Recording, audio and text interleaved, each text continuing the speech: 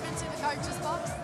Well, I think there's always nervous moments in the coach's box. The tournament's been so competitive. And even when you feel like you get yourself ahead a little bit, everyone's playing for their lives, right? So we gave them a few easy entries back into the game, which was unfortunate. But if you look on the positive of that, then we can turn that around and get better at that next week. Maybe we'll be a chance, you know? You take on Wales in the quarterfinals. Your captain just said that you're going to need to improve if you are to beat them. Is that how you see it as well?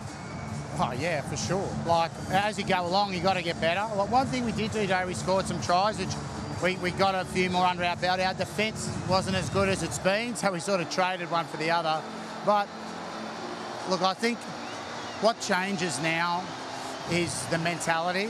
I feel like some of our boys have been, you look at the crowd here today, so many Argentinians who have put their savings together to come for this week, next week.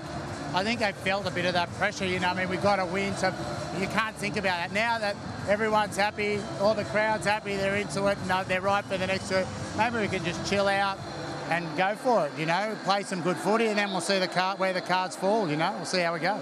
And just quickly, do you have an update on Pablo Matera? No, but it doesn't look good, so I'd say it's a hamstring injury, definitely. And by the look of him now, I'd say it'd be over, but, you know, it's never over till it is, so we'll see what happens. Well, congratulations today. Good luck next week. Thank you very much.